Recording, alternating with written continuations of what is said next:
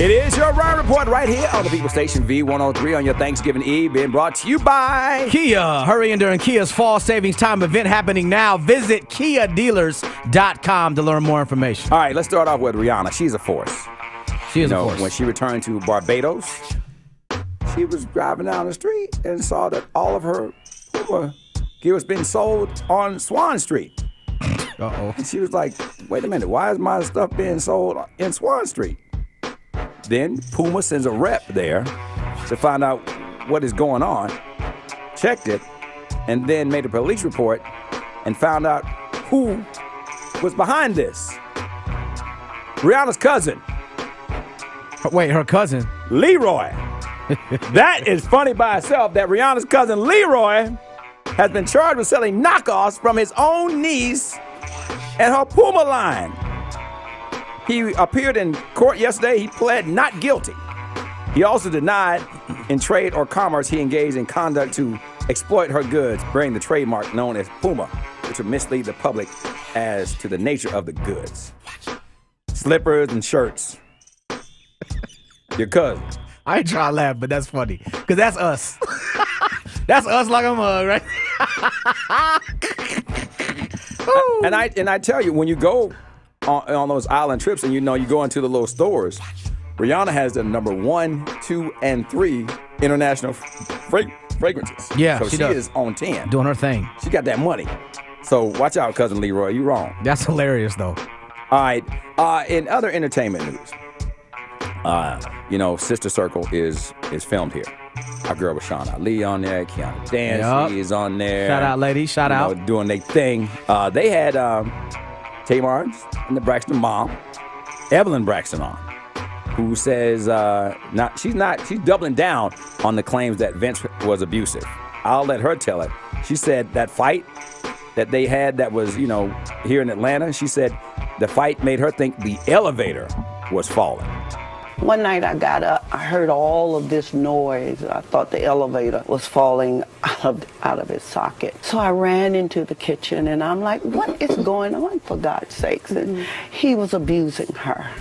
And she was trying to run, she was trying to get away. And I spoke to him about it. I said, no, this is not what we do. And he turned on me. And I'm like, So I ran back to my room because the baby was in the bed with me. I was very much afraid for the baby because his whole demeanor had changed. Oh my God, demeanor. Okay. And I put a chair behind the door. I barricaded myself in the room and held that baby all night long.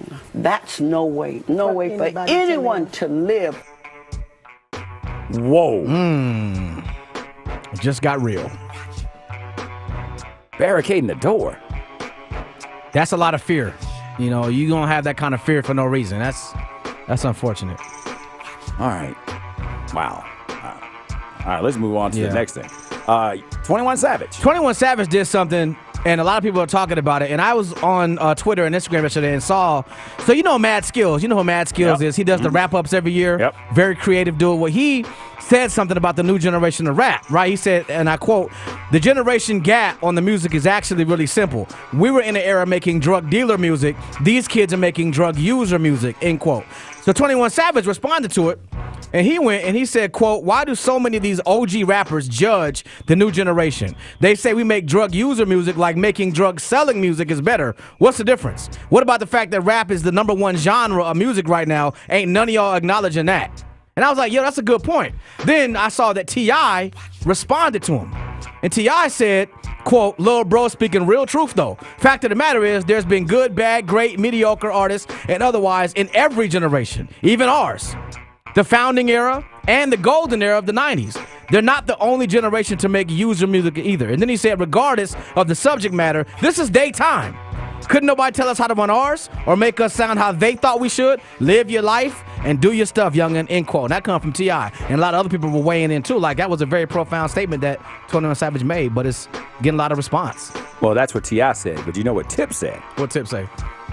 Well, I feel the colloquialism of the vernacular of the young entertainment want to be rising star is that the Pythagorean theory of those who have also decided to be a lyricist and yet digress sometimes to the vernacular of those who are not, as we say, vocabulary enhanced. Oh, okay. So to that Savage of the 21, I say salute.